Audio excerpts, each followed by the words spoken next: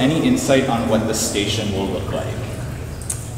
The station will be themed to Frontier Canada, Gold Rush of 1890. Is there going to be any special effects in the tunnel?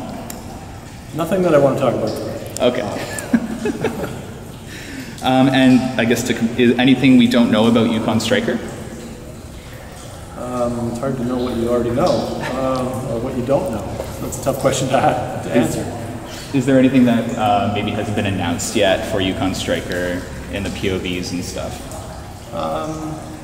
No, there's a few other things that we're going to add that we'll leave as a surprise, but yeah, that'll come later. They're not going to be substantial, they'll be minor. What happens in the tunnel when there is a downpour? Well, obviously the tunnel's open on both ends, so the rain will come in. So rain finds its way to the bottom here. We've got a pump pit at the other end, and that pump will drain the water out of the tunnel. Any insight on Frontier Canada and what we maybe can expect? Frontier Canada has been a phased build over the years, and that phased approach will continue even beyond Yukon Striker. So it'll just be more of the same. So the theme of this ride and the surrounding area will continue to be in that vein. It'll be a multi-year. What was Wonderland looking for when approaching B&M for Yukon Striker? What were their requirements or asks, must-haves? Well, we wanted to have the tunnel, obviously, and we wanted to integrate it with Vortex. We wanted to have a route, and we wanted to have something that was thrilling, something that had never been done before. So 4 inversions and the height and the length. And it's a dive coaster start for Wonderland. We started in 2013, maybe it was 2012. It was quite some time. It was before Skyrider was removed. Okay, makes sense. When did planning for Frontier Canada start? That planning started in 1980, before Wonderland opened. So we've been, Mighty Canadian Mindbuster was one of the first attractions for Frontier Canada. Frontier Canada was planned to have other attractions, but that didn't happen, and now we're back into the Frontier Canada plan, or continuation of Frontier Canada. Whitewater Canyon's part of it, Timberville Forest is part of it, Flying Canoes, Stormy Timbers, Lumberjack, Canyon Trader, all of those attractions are part of that theme area. So when did Cedar Fair decide to revisit the concept? I guess it was with Soaring Timbers. Yeah, I think it was with Soaring Timbers. So what was that, 2016? Or was it 2017? 2017, I guess. And then the last one, can we expect the midway and entrance to be Canada's Wonderland's best yet? Or any further insight on the midway and entrance for Yukon Striker? Best is a subjective term. It's different for every person, right? Yeah. So, we're planning it to be appropriate, and to be fitting to what the ride is. The ride's impressive, so we want the area to match. I don't think there'll be any surprises with it. It'll be what people expect. Alrighty, so as many of you know, we released a 24-minute documentary style video, or what some of you may call a poor attempt at a documentary style video. I am so sorry. I honestly wanted to try something new. I really am new to YouTube. A lot of you do know that who know me well. So I'm new to YouTube. I wanted to try something unique, and it didn't go across as planned. The interview audio was terrible. Because it seems like our mic for the MP3 wasn't plugged in fully, so the phone itself was picking up the audio, so it came across weird. Thank God we were recording on a camera, so we got the interview on a camera as well. So thank you to Anthony for actually doing what I asked him not to do, and it actually benefited in the end.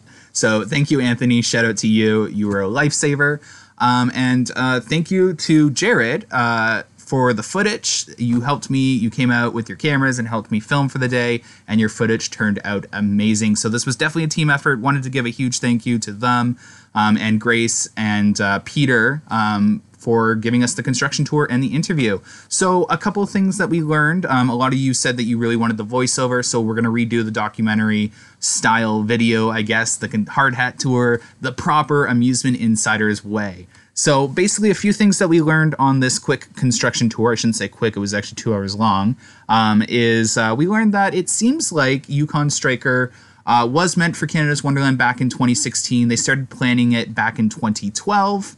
And then Frontier Canada came into the planning phase back in 2016, 2017. So if you actually add up that storyline and you go back to our Cedar Point stole Canada's Wonderland's coaster, quotations, exclamation point, you'll learn that it's definitely true. Canada's Wonderland was meant to get a dive coaster back in 2016. Something happened. Well, by something, we're a family park. We're not a family park. We're a part of a family chain of parks.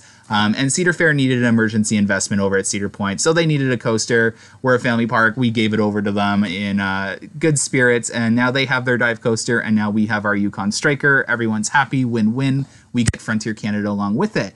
We also learned Frontier Canada is not over. This is only the beginning, apparently. There's a lot more to come. You're going to see similar designs moving forward after Yukon Striker. That is exciting. There are a few surprises not yet announced. They're not big surprises. They're tiny surprises. And we also learned that there may be some things not yet announced for the tunnel. There may be some theming slash, I guess, special effects in the tunnel that are not yet announced. And Peter did not give us any details on those, but he did have that little smirk as if something more is coming. A few other things we learned is that, I'm trying to think back to what we learned. We learned that the construction site is actually a lot larger than we thought. So when I originally saw that the coaster was heading over there, we've known for quite some time the coaster was going to head over towards Timberwolf Falls. I thought they were only going to remove a few trees to make way. Well, it turns out they removed all the trees. You all know that by now. It looks so weird over there now. A couple other things we learned is the coaster is on schedule to obviously open on time. We also learned that the coaster does have an emergency flood relief system down in the tunnel. It actually has the one hooked up to the park electricity, and then it has one hooked up to emergency park electricity in case there's a power outage. So that tunnel is definitely ready for any downpour of rain at any time. The coaster will not operate if fireworks still take place in that area. That is all that was said to us. Take what you will from that. We also learned that the trains are not going to be unique at all. So they are going to probably be an exact clone of Valraven trains. So nothing exciting or new there.